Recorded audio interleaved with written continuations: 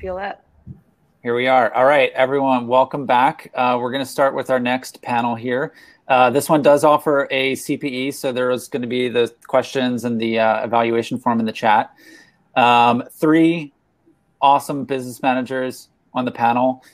So in this talk, we're going to dive deep into their first-hand experience with their clients over the last year, what they've been doing. A lot of them, they specialize really in the music space. And just 3 super inspirational business managers. Very cool. Thank you all for joining today. So, we're going to talk a little bit about how your clients are generating revenue, just the ways that they've navigated COVID and kind of moving forward, how you've worked with them, the relationships that you have with them, and, why business management is such an integral part of how the music business operates. So we have 3 business managers. We have Kristen Lee, who is the managing director, founder of KLBM, with offices, I think, in 3 locations, right? You're all around the world. LA, Seattle, and Nashville. Yeah, nice. Thanks. Also, happy birthday to Kristen. So I don't know, typically when we host these, we don't have so many life events. I don't know if you guys heard, but Daniel on the first panel was also in the process of having a baby at the hospital. So anyway, crazy. Oh, good day to be born. Yeah, exactly. We have Josh Klein, who's the managing partner and founder at TKG Business Management, which is a relatively new firm that he founded, but he's been in the business for a long time. And Andrew Ula, who's a royalty consultant at Left Brain, which is another really innovative business management firm. They were just in the Billboard list. I think it was the Billboard list. I mix them up sometimes, but they have a really interesting tech perspective, and they also specialize in music clients. So thank you. I kind of paraphrased intros for the 3 of you. So maybe why don't you each take a moment to just introduce yourselves, your background, how you kind of came up in the space, and the firms that you are running now. Great. Who do you want to go first? Whoever wants. You want to go first? You jumped in, Josh. I'll go first. Yeah, Josh Klein. I'm born and raised in Chicago, Illinois, and I got into the space by knowing someone in college who was in my fraternity, whose father was a big business manager in New York for a firm called Loring Ward. Back in 2004, 2005, I interned for him while I was in college. He hired me my last day of my internship to start after I graduated, and I started 10 days after I graduated at Indiana University, where I studied finance and accounting, moved to New York City, worked for Loring Ward as a bookkeeper, tax preparer, and that was really my intro into the business close to, 15, 16 years ago. And from there, just worked my way up, learned tour accounting, learned tax preparation, learned business management, and through a couple of different firms, same clients, built up my book. And then eventually at the end of last year, launched TKG Business Management, which is based in Beverly Hills, California, and is a boutique business management firm catering to about 50 clients, families, mostly in the entertainment space, mostly in the music space, giving full service business management. So. All right. How about the birthday girl? Awesome. I'm Kristen Lee. I have an accounting background, so I started in public accounting. That didn't really last too long for me. I found it to be rather dry. I was lucky enough to meet a headhunter in Beverly Hills who found me my first job in business management. So that was at Gelfand.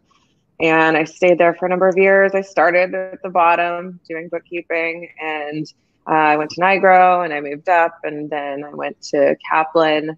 And I just started doing everything, doing tours, doing tax, just kind of soaking it all in, and,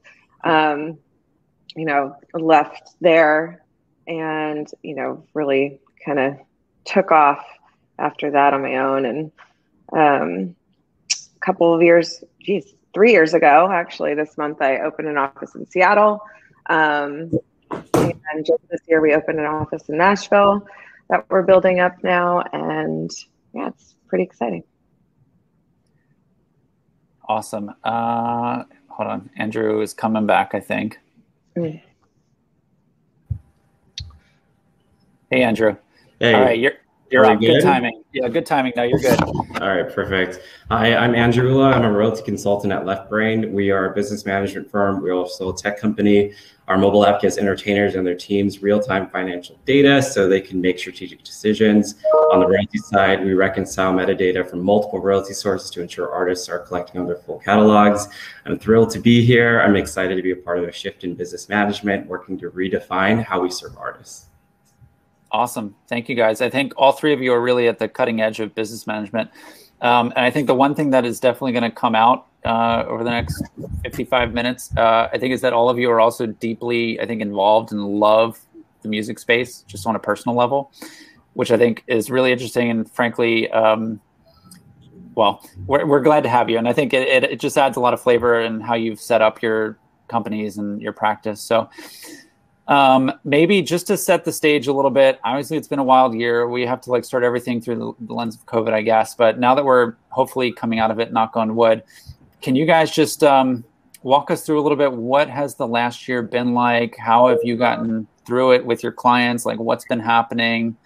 How is your practice changing? How are clients changing? I don't know about you guys. I immediately went to long-term cash flow planning for all of my clients, pretty hardcore right at the beginning, because we were unsure of, a lot of revenue because everything was just kind of ripped out from under us. And so the years that we had seen in front of us that were supposed to be amazing were suddenly shattered. So kind of looking at reserves and what was on hand and how long that's going to stretch. And then you start, kind of piecing in new things that clients started doing to, make money. So, for us, it was, looking at the next 6 months, which then we stretched to 12 months, which now, we're still doing, looking at the next year in front of us, because even though things are starting to pick up, I think it's going to be a slow build to get back to where we were. So, yeah, I think on my end, just back when everything started to hit in March, and shows started to cancel, like Kristen said, it was long-term cash flow planning. From a business side, looking at staffs, looking at expenses that we could, reduce right away. And then on a personal level, I don't think any artist for the last 15 years has thought, well, what happens if I can't go play a show? Or it's always just, banking on the next thing because the way the business has been scaling over the last 15 years. So for me, it was really just educating them on their budgets day by day, what the regulations are happening with, COVID, PPP loans, things like that. So over the last year, every month has been, shifting one way to a shift to another way. Well, it's going to, there keeping up with the IRS. There might be a show in March. There might be a show in June. There might be a show, but telling them always don't spend any money. We don't know when things are going to come back. We don't know if there's going to be a second round of PPP funding, and there was. So it's given everyone a chance to kind of reflect on where they've spent their money over the last few years. And it's educated them a lot more on their day-to-day expenditures, their month-to-month expenditures, thinking about other revenue streams we talked about previously, like passive revenue. And really having them be more excited. A lot of people haven't taken a break, from the road. So I think it's recharged everybody creatively and physically to hit it, hopefully, next year when things open up, hopefully. Yeah, and also recalibrating the business, right? Looking at what they had been doing and finding out what's been working and what really hasn't, and looking at spending and being like, wow, do I really want to continue on this path? If I am I really going to spend that much on meals in a year or something? How about lights or production or whatever? It's before you always want more production. If now it's I just want to make money from the show that I booked, in the future. Right. Let's start thinking about a bigger bottom line. So on our end, it's really more about going into the details. So checking to see what's at the individual royalty sources for any discrepancies, whether it's a PRO, whether it's the record label, really comparing to see where the gaps are. So it's not necessarily reinventing the wheel, it's making sure that the wheel is well oiled, I would say. Awesome.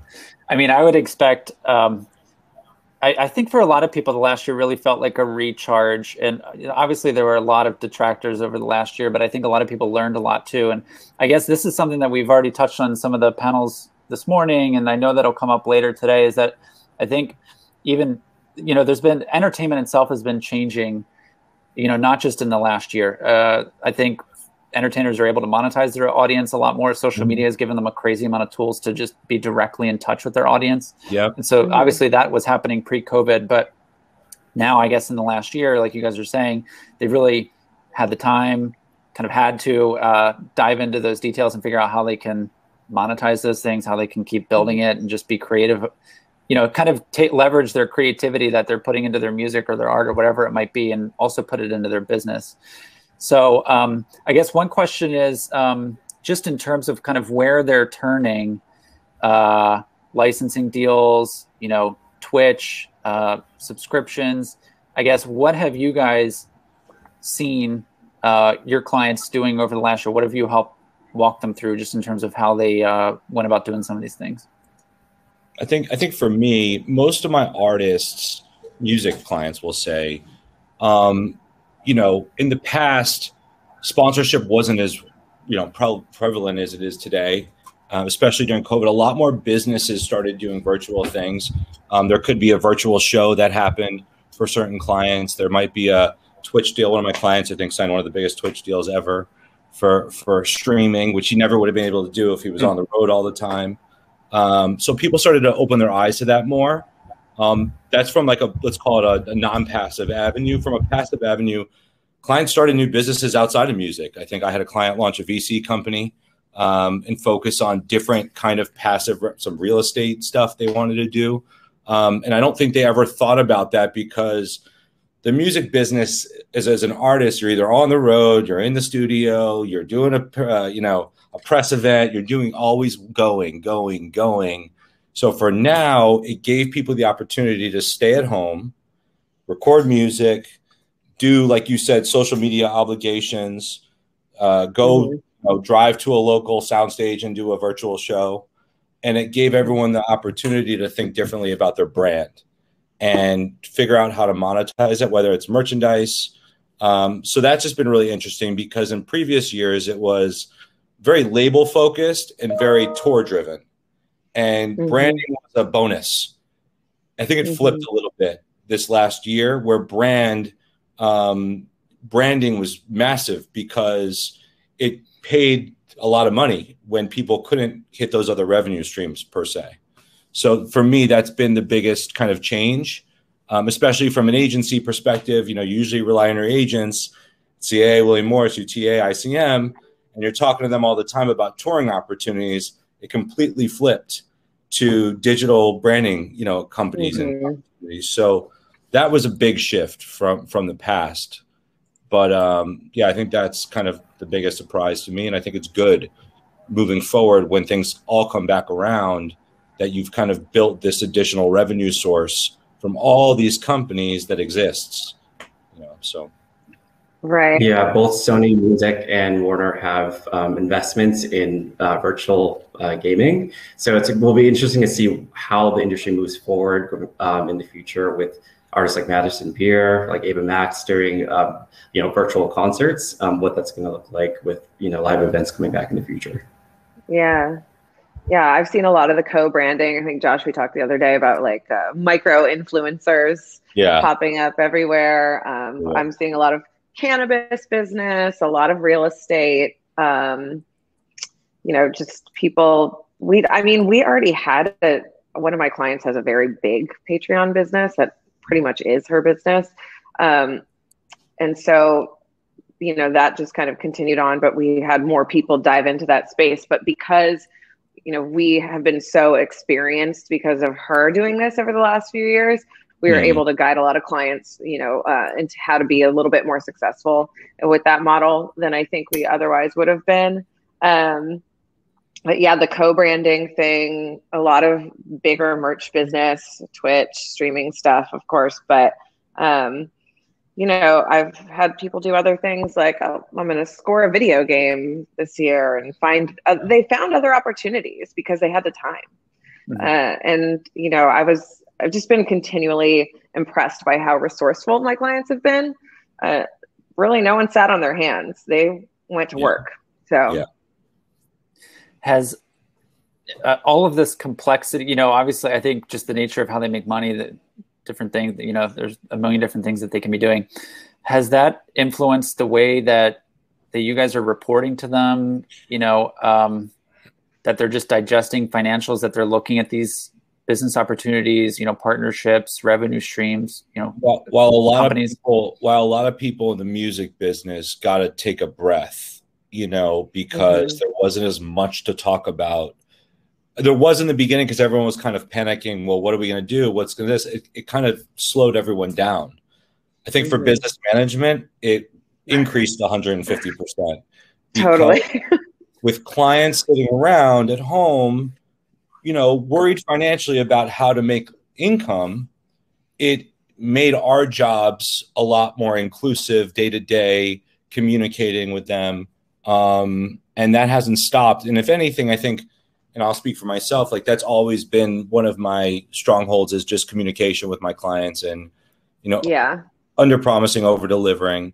And I think for the last year, I've grown a lot closer with my clients because I wasn't close with them already, just because it's the first time they actually took. We're all talking a lot more.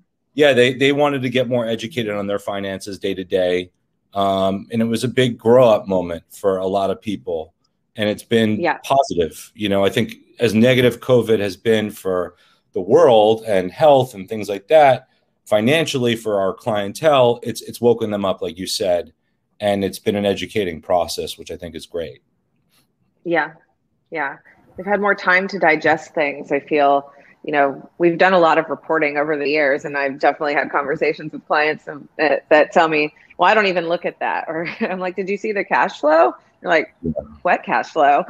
You know? Yeah, of course. But now they're actually paying attention now. People are diving in, they're nitpicking things, and they're asking a lot of questions. You know, they're wanting to be more educated. They're wanting to understand what's going on. And, you know, we've always said, you know, plan for the worst, hope for the best. And, you know, because we did that, we were pretty well off. Despite the kind of chaos that came at the beginning, I feel like I was on the phone more than I've ever been on the phone in my life. And, you know, that's taxing for us as business managers, and the IRS moving deadlines around and, you know, changing rules left and right and trying to keep up with that because clients are asking, they want to know what's the rule with this? Is this taxable? Is this forgiven? And we have to know these things. So it's, you know, educating ourselves and then being able to relay that to them. It's been a lot. the best was like when the unemployment came out, and a lot of like younger clients that are getting started, like, well, I got to file for unemployment. And they, you know, obviously we're business managers, so we have to handle unemployment, but we're business managers. We usually don't file for unemployment for our clients. I've never filed for unemployment before. I didn't even know how to do it before. So it was a learning process for us, you know, PPP loans, unemployment, all the different grants that were made available to different people. And people were relying on us. So we had to get really informed really quick. Constant changing rules, the tax deadlines, things like that. Moving target was like insane. What's deductible, what's not deductible. So I think for us, it's been a year of a lot of more impactful conversations, more communication with our clients, and an evolving process. And here we are, you know, hopefully coming out of the gate. Now there's a new potential tax change with the new president coming in and move the deadline 2 days before the last corporate deadline. So it's like, come on. But it's good. I think people are just smarter with their money. Also, have your clients been more willing to get the documentation that we need, along with that education, which has been, in my experience, super nice. You know, they're open to receiving this royalty information and also partnering with us to get us the documentation we need to pay them out. Yeah, I think the other thing to mention, what Andrew mentioned, is like royalties have become so much more of a focus from COVID. A lot of people focus on touring as the main source of revenue, but because of the boom in streaming, because of the boom in licensing, you know, a real vocal focus point for our clients is like, okay, like every dollar counts. We've done a double down on royalties. I think there's been a lot of new people coming to the market to test the inaccuracy of major labels, major publishers, major DSPs, inability to kind of clean up the royalty accounting system. I think, what is it? Half of the royalties registered out there are incorrectly registered. There's so much unclaimed money. Right. So we've had time to get information from our clients and their counterparts to kind of go back in, make sure every dollar is being registered correctly, make sure everything's being collected. But with that being said, the PRO companies have had a very difficult time from collections because you collect your, PRO money from these restaurants and these bars, and they're going out of business, and you can't call people anymore that aren't picking up the phone. And so that's impacted people, over the course of the last 12 months. So how do you guys work with consumption has gone up within the past year? I'm sorry to cut you off, on recorded music royalties from like streaming platforms. So the amount of data coming inbound is only amplified from this past year. So all the more reason to make sure that all of your data is correct, primarily with the sources that are licensing to these streaming platforms. Because if it's not, it's going to get locked up. And historically, people have not been inclined to try to fix it because it's been benefiting more the record labels, and they have higher splits opposed to, as you said, touring income. But now things are changing. There's more focus on recorded music. So I'm glad that there's more attention because it's making people get their processing correct. Yeah. So how do the three of you kind of walk clients through that? Say you have a new client, in terms of just checking that they're registered everywhere. Like, what does that process look like? How do you work with your clients to basically ensure that they're getting what they deserve? We just do it.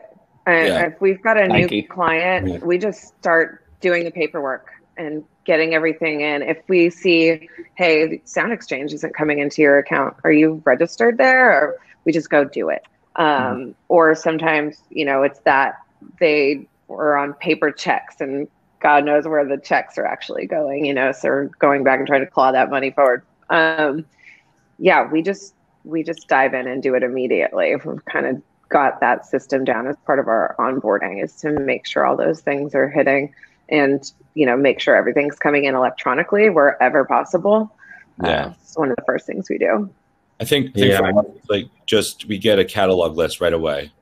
And, from there, traditionally you're auditing your label and publisher every 3 to 5 years. So, most things get caught within that period because it costs money to audit a label or a publisher. BMI and ASCAP, you can't audit. So immediately you want to go in, check the works, check the registrations, check the splits, make sure they're right. Same with Sound Exchange. And your PROs, or if they're foreign. I think that to me, a lot of people don't have neighboring rights deals, if it's not through Sound ex-US. So it's kind of like the traditional, you just go down the list of stuff that you're able to collect money on, see if you have it or not. If you have it, review the catalog that you have on there. And like Kristen said, is make sure things are coming electronically and there's not checks lost in the mail. Because some companies, if you don't collect within the last 3 years, it goes away. They won't reissue. Yeah. So that's really like a immediate, I think, onboarding clients.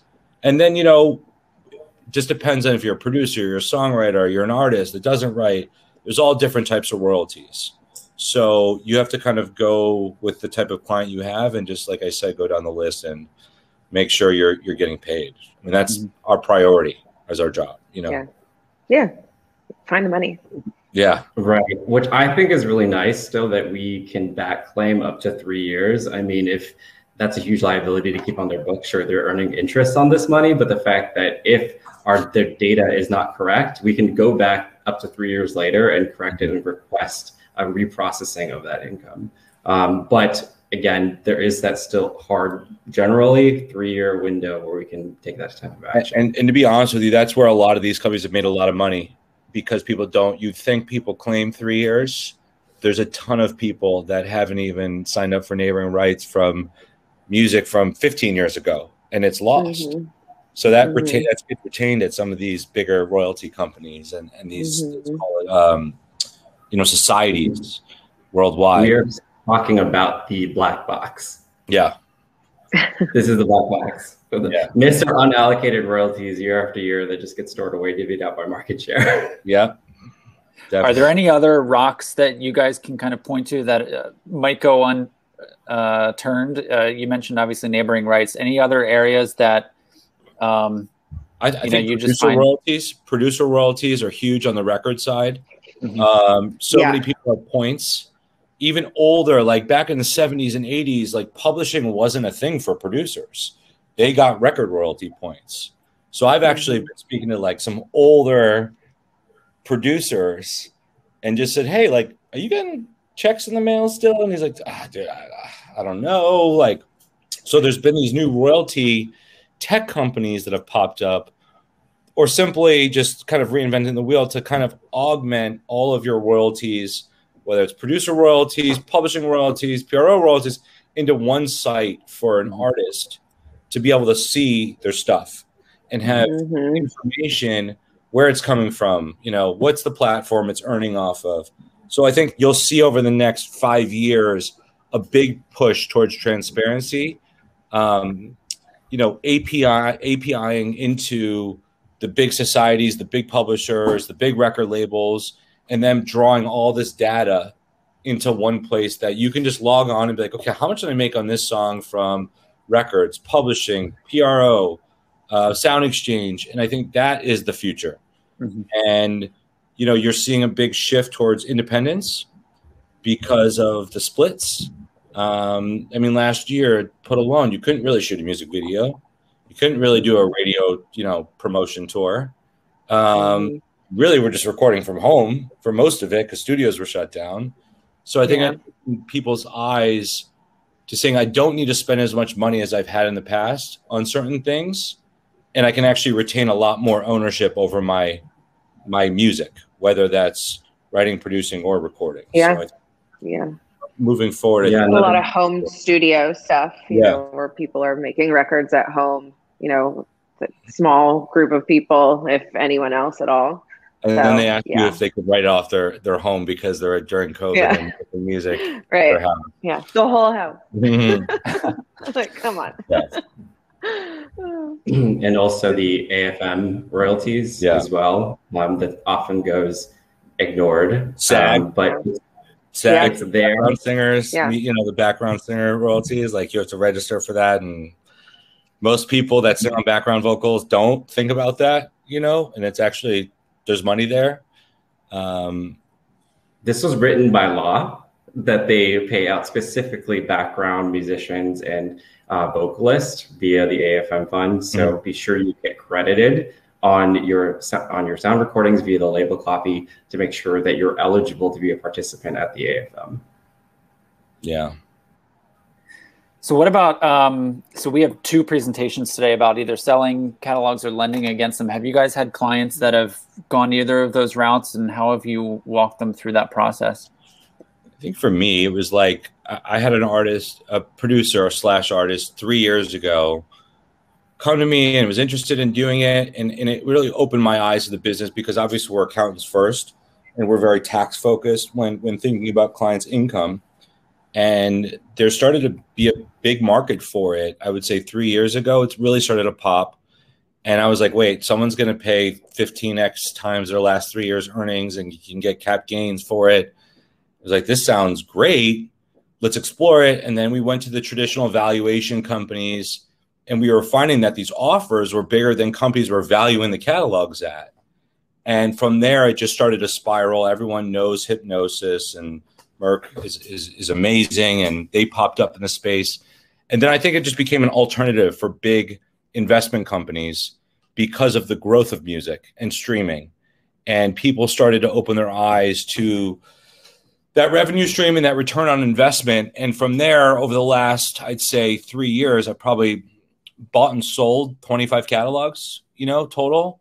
And you've seen a tremendous amount of people come into the space because of low interest rate environments.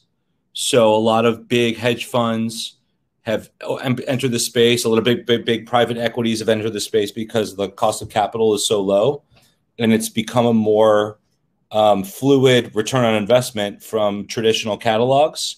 So I think that, pending this new tax legislation coming up, it could be a big shift in the marketplace. But yeah, we've done a lot of it over the last years, especially when everyone didn't have the excess money because of touring, whatever the case. Everyone kind of opened their eyes to, well, should I do this now because there's a market for it? And I think people became more comfortable with the idea of selling their catalog, not from an emotional standpoint, but from a financial standpoint, Yeah. And I think this will be beneficial for creators as well, because if you have investors from private equity looking at these steady cash flows and then seeing issues with it, it's going to benefit all creators, I believe, in the long run, because it's going to make, the processing engines better and more efficient.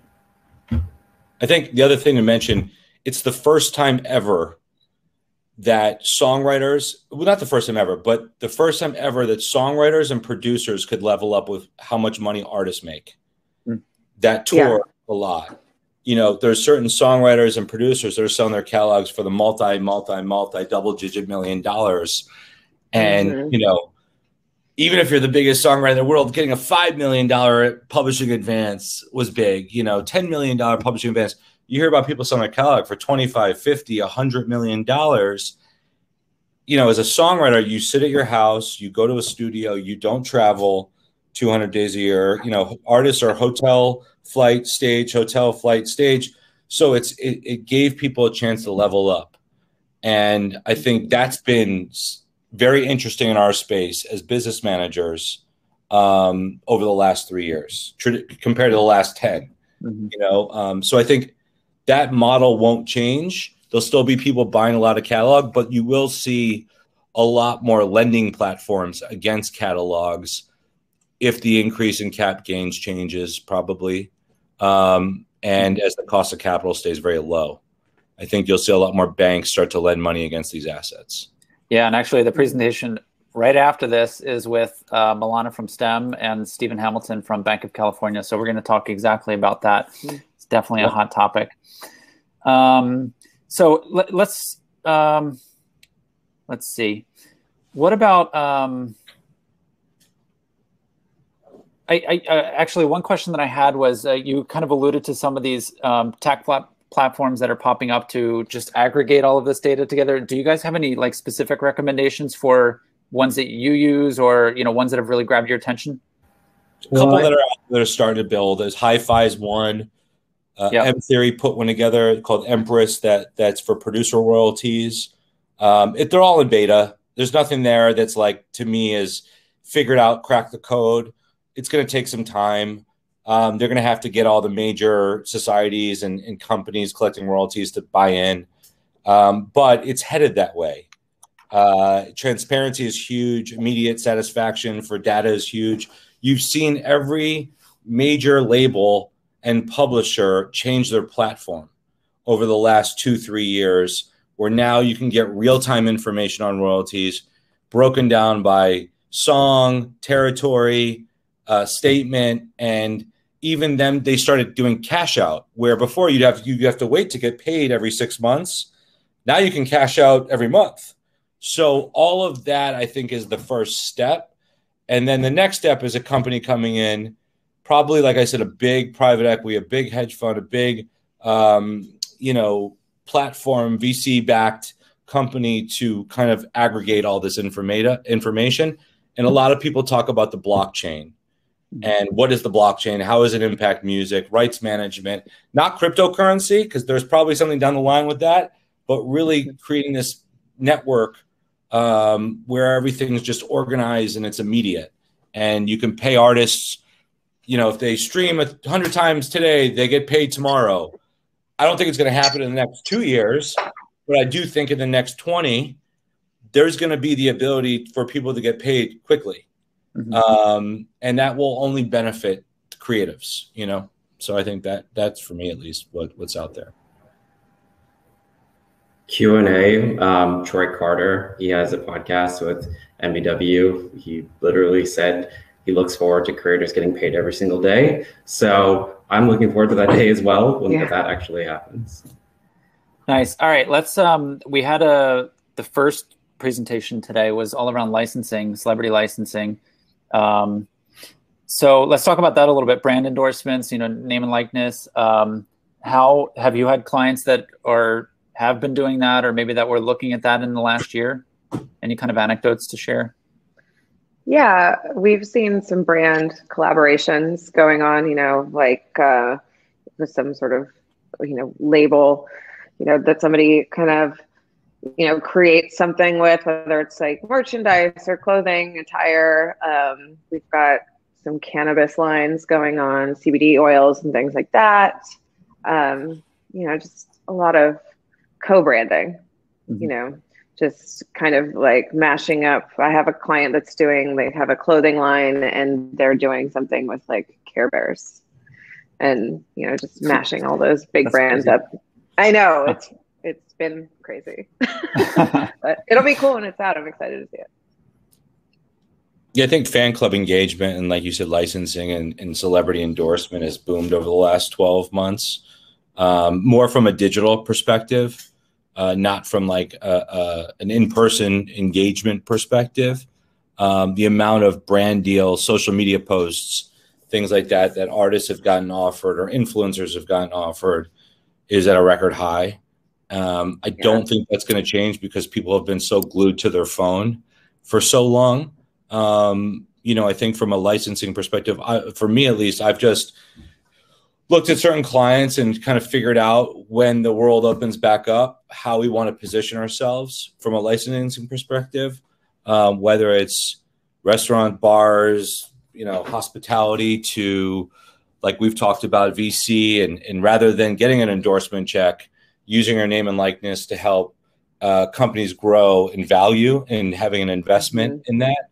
So a lot of people in business, while I'm super conservative and love the stock market, we've had to open our eyes to alternative investments in crypto, private equity, startups, and a lot of companies are looking for celebrities to invest in their company because it's interesting on the cap table and in a talking point. And then on top of that, a lot of these companies are offering these investors who might be celebrities or influencers kickers to help promote the brand.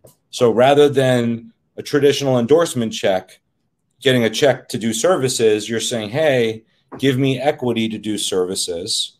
And you have the ability to get, capital gain treatment in the future and, and a multiple on an exit. So I think that has been something that's exploded in the last, call it 2-3 years in our industry compared to the last 20. Those types of startup companies, which usually are 99.9% failures, but our clients are more interested. That's the VC model. Yeah, I mean, our bet clients on 20 horses and talking about it because it's creative, and they're not always so accustomed to learning about the stock market. But I will say, COVID did open up most clients to interesting companies within the stock market. Which has been beneficial. Yeah. We've definitely seen that. Some, startup investments, a lot of crypto and some interesting NFT stuff that's starting to pop up. Had a few clients generate some of that. Still kind of seeing how that goes over time. But I'm trying to be conservative, but also ahead of the curve at the same time. So, it's interesting, right? You want your clients to take some sort of calculated risk, especially if they have the funds to do so. But when everything is just completely uncharted territory, you also have to remind them that this could be a total shot in the dark and not hit anything. I think the three of you are definitely, you said conservative, but I think you're definitely also on the cutting edge. I know it's a balance because you guys are responsible just for so much. One thing that's interesting, I think, especially with Left Brain, they have a big tech focused, which I think a lot of firms in this space, the bigger ones in particular, use pretty old technology stacks sometimes. And so we see firms like LeftBrain and you guys, that was a little bit of a slight, but really picking up new technology, and LeftBrain, in fact, is developing their own. So maybe can you talk a little bit about just the role of technology and, you know, what you guys are using to communicate and just gather all of this stuff, run your own teams, even, you know, internally? Yeah, we're leveraging the technology to really tighten the gaps in administration. From a royalty perspective, it's, you know, ingesting all this data from multiple royalty sources, and there can be so many things wrong with the data. So by the time that we get it, we want to have it be our source of truth. So really coming up with technology that reconciles between multiple sources and identifies those gaps. And then also considering, you know, what Josh said earlier, what is your creator type? Are they a producer? Are they a songwriter? Are they an artist? Where are the bulk of their revenue streams going to come from? Are they blowing up in Europe? Should we be looking into neighboring rights? So it's really, you know, using the technology and the consumption data that we have available to us today to inform our decisions. Yeah.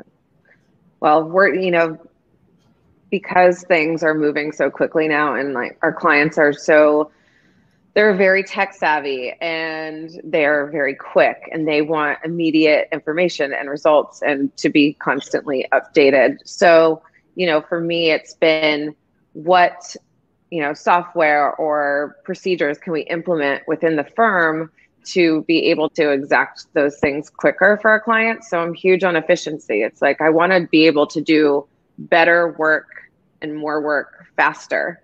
So everything is kind of chosen with that in mind. Like, how can we simplify this process or make it quicker, make it easier so that we can keep up to speed?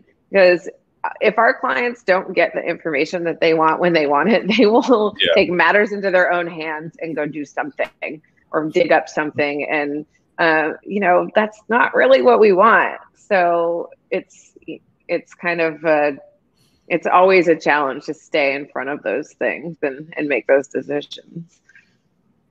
Yeah, I think for our firm, it's, you know, everyone uses primarily in our industry, the kind of majority use Data Faction as a software, which is owned by City National Bank. So there's always a drive to get clients more engaged on the platforms and the tech efficiencies they're building.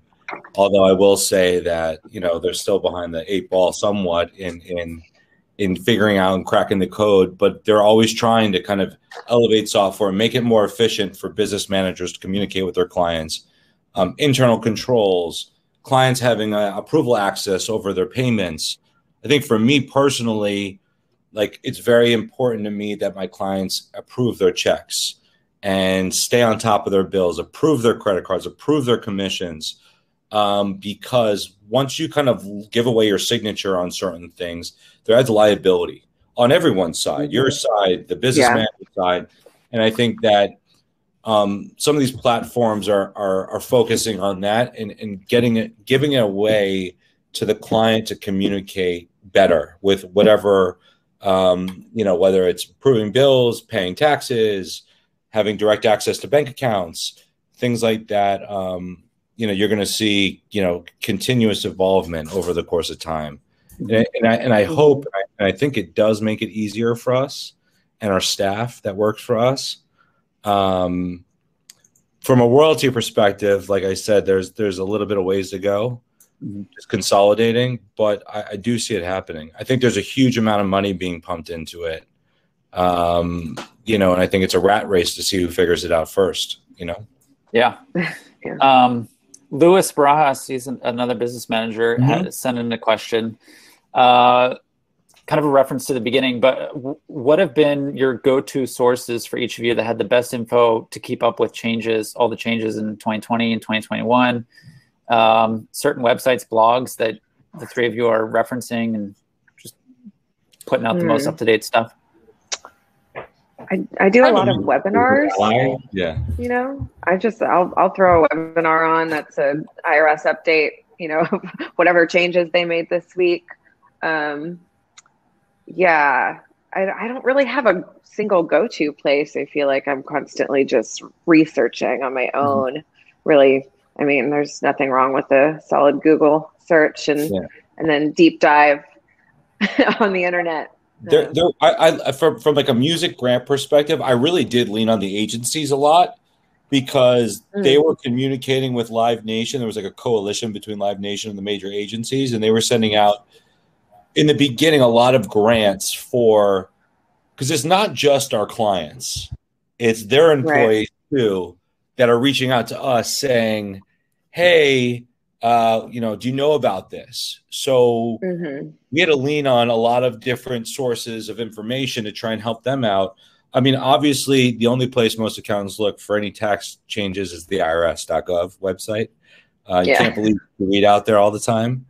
And from a PPP perspective, I leaned on the banks and the SBA directly because, as you can imagine, every day for the first, until the money hit for the first PPP loan, and even after the money hit, and even till today, the rules keep changing. So, you get a Google alert, something happens, and then the next day there's another Google alert. So you have to go to the source. Right. And usually the bank helps you through that. So that's been my primary news sources are the bank, agencies when it comes to music grants for touring or Save the Stages or things like that, and the IRS, for tax stuff. I want to just give a shout out to the MLC. They're also going to be a part of this conference, but they have been so good with their content this year, and not only from the focus of US interactive streaming, but they really do cover a lot of the other bases throughout the entire industry. So if you want to know how Sound Exchange collects, I mean, they don't collect on behalf of Sound Exchange, but they do have references there that explains it. Yeah, I can second that. I mean, we follow them and I'm super excited. Chris is on later, but even like we get a lot of info out of them, and it's kind of amazing actually how quickly they've just been putting stuff out, really. I mean, they must have a pretty large team just gathering all of that stuff. They're very fast. One question. So I kind of have like a personal vendetta against the term business manager because I feel like it just does not adequately tell the story of what you guys do. I don't know who came up with that, but it's like kind of bizarre, I think. One question I have for you, and this just comes up because I think obviously a lot of these clients are getting more complex. They're making money in much different ways. Just the nature of entertainment itself is changing. Kristen, you mentioned that you have a client that's exclusively making money off of, what was it again? Patreon, right? Yeah. So how are you finding like new client types? Are you getting into like esports? Are there new clients coming to you that that you guys are working with from different spaces than previously? Yeah, we're seeing different types of content creators, I guess you could say. Visual artists and tech people. It's been interesting. I mean, there's in the last year, people being at home, they're getting more creative, right? They're coming up with new models and ideas or new ventures. So we're definitely seeing things kind of expand outside of, what we would normally consider an artist. But, there's nothing like massively wave changing yet. Although I do think that it's kind of at the beginning. I think that these things will probably change a lot in coming years, but there's just a lot of new stuff bubbling up right now in front of us. Yeah. I think for me, it's been more of a focus. Like we're personal CFOs, and I think we're just lucky to be in the music business and represent cool, people. I always tell my son and my wife, I'm the coolest accountant you'll ever meet. But that's just a reflection of our clients. And I think, like I said, we represent artists primarily, but that doesn't mean we don't represent business owners. Influencers have become a major business in the last few years. Now they're being represented by business managers. You've always had your traditional athletes and entertainers in film and TV. There's been a lot of shift towards tech founders and entrepreneurs exiting their companies, whether it's tech, CPG, whatever the case may be. There's a need. Gamers. Gamers, like you said, like esports gamers. So I think there's a need for us for the right type of client. when you're a business manager, you're doing you can do a la carte services where we're just doing your taxes, or you can do full service where we're running your financial life day to day. My firm's more boutique, so we don't really do a lot of tax only business, but I think, as it's a luxury, to be honest with you. It's not a necessity for everybody. Business managers are a luxury for people that, cannot day to day manage their own finances because they're traveling or they want to be educated more. Specifically in music, when you're on the road, you can't be at home paying your bills all the time and paying your staff. So you need a CFO, and we're a back office, accounting firm for them. So, yeah. It's not that they're not capable, right? I feel like a lot of my clients are highly intelligent and could totally 100%. do this by themselves, but it's just, they don't have time or the wherewithal, because if you're using that brain power to do what we're doing all day, then you can't be creative and actually create. And we need our clients to create and, make things, because that's how we make our money. Exactly. So I need them to have as much creative space as possible. So for me, it's important to give them as much breathing room as they'll take, What about for you guys more internally with your own companies? Hiring, we hear continuously, is one of the most difficult things for business managers, kind of finding the right team members with the right skill sets. So can you talk a little bit about your own company growth, how you go about hiring, just like your teams in general, and how you set it up? Yeah, I think for me, when I launched the new firm, and I was at a former firm, and we kind of split the offices, and all my employees in LA. I used to live in New York City for a long time. I moved out to LA 3.5 years ago with 2 people and built the firm up, and then exited the last firm with the same employees and staff. So we're at 12, 13 now, and a real focus on growing. It's very competitive, especially after COVID. A lot of people are scared to leave. They're unsure.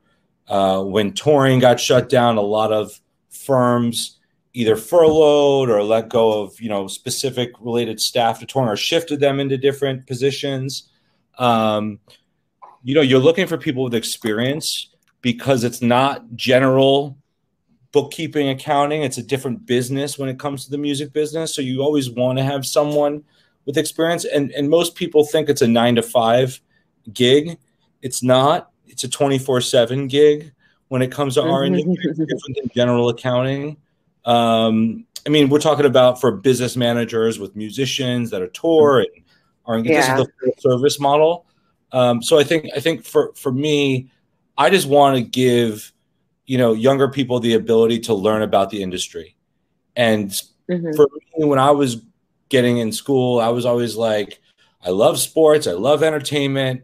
I don't want to be a lawyer. My dad was a lawyer, and all he did was read contracts all day. I'm not sure I'm right to just be, general accountant, Joe Schmo, for regular Joe Schmo people, which is okay. And there's nothing wrong with that. And there's this huge industry that was available. I was like, this is amazing. And I'm 37, so I'm on the younger side of, let's call it, the spectrum from founders and, CEOs of these firms.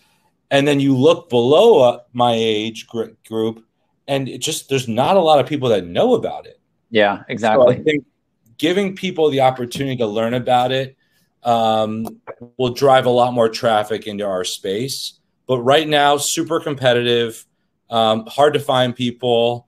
I'm interviewing a lot of people, and the day the interview happens, there's 5 other offers.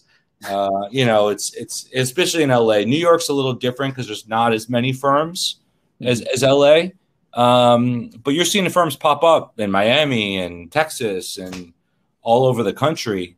So I do think it will be a growing space. But most people are like, wait, what's a business manager? It's such a general term. So I think, it's really an outsourced accountant, a personal CFO. And it just depends on what industry you're in, So that for me has been the experience so far. Yeah. As the needs of our business change, so do the competencies that are needed within the firm. So I would say, prior to working with Left Brain, I was working in-house in royalties, and there is a need for royalties in business management now as, consumption's going up on streaming platforms. So, it's the learning that's going into it, and also, just the opportunity to learn about the industry, I would have to say. Yeah. I think, on that note, traditionally, a lot of business managers, stay quiet and under the radar. And I think I've done the opposite of that. I just like to talk about my job a lot, but I think it's important. This is a big industry. It's a big business, and it's really cool. I mean, accounting can be very dry and boring, and I've tried that out, and I found this, and I've never looked back, and I can't imagine doing anything else. And I love my job, and I love coming to work, and I love my clients and my staff, and it's a huge part of who I am. And I want to, impart that excitement onto other young people that are in accounting and finance, or, whatever, educational track they're going on, that this is an option for them. And not only is it like fun and exciting, it's, you can be wildly successful in this space. It's a great career. I mean, I just want to also highlight the visibility that, goes into business management. You really do see all sorts of different income streams, as in comparison, if you work for a record label or a publisher, really looking at a subset. You see everything. We literally see everything. Right. Everything. For best or worst. I mean, when you see articles like 75% of Gen Z want to be YouTubers or creators or whatever, and the way that they're able to monetize these relatively niche audiences now is unbelievable. And the reality is that I think all of them need a backbone of what you guys do to support a business like that. And don't get it twisted. Like, we're constantly being educated too on the new industries, the different things being popped up. Like that's the thing, is you can't only say, well, I don't think this is a good idea. The startups aren't going to do. You have to lend advice and guidance to people, even though you might be conservative. You have to open your eyes to the new things. It's like when I call a money manager at JP Morgan, I said, what do you think of crypto? And they're like, I don't invest in things I don't know. I agree to a certain degree, but that doesn't change the fact that my client, who's got majority of his finances with you, is calling me saying, hey man, like, what do you think about crypto? So I think you're going to see an evolution of older generational accounting firms have to, get more modernized with the different types of investments, platforms, royalty streams when it comes to our business per se. Different licensing deals. I mean, film and TV is a whole other thing we didn't talk about today, but there's so much changes going on there too, that people have to get up to date on. It's just not the old school, get a check in the mail every 6 months, do a show, get paid. It's totally, across the board changed. MCM for influencers, you hear about OnlyFans, like how much money people are making there. So it's just, it's something that we're constantly being educated on every day to continuously move forward in our business. Yeah. I mean, that's what gets me, frankly, fired up. I mean, that's the reason that we founded Trusted Advisor, was because I think you guys are really at the crux of all of this. I think it has kind of a marketing issue just in terms of like branding business managers, right? So if we could be a part of just giving a platform to you guys and all the work that you do, then we will have succeeded. So I think, I appreciate. We're always the underdog in the business. People like to keep us, behind the scenes, and not to say we should be on the front line, but I constantly find my clients always just being like, I don't know what I would do without a business manager. Yep. Usually you only hear about management, legal, agent, but the majority of the work when it comes to getting paid and paying people, which is really, I always tell my clients, like, I'm an accountant. I'm a cool accountant. I still go to work every day. Just like you might be an artist, but this is your job, and you go to work every day too. it's the same thing. You got to put effort into it, and it's just interesting to kind of see the evolution of our position within the industry. Yeah. Awesome. I mean, the money is the most important part, right? Yeah, of course. That's why we all came here. Someone's got to manage it. Yeah. Hey, huge thank you to the three of you for taking the time to put this together, for all of your insight. I would highly suggest everyone go follow these people, connect with them on LinkedIn. Yeah, just stay tuned for, I'm sure, more news from the three of them. So thank you guys. Thanks for joining us today. Exactly. Happy birthday, Kristen. Enjoy the rest of your day. It's good to see you all. Thank you.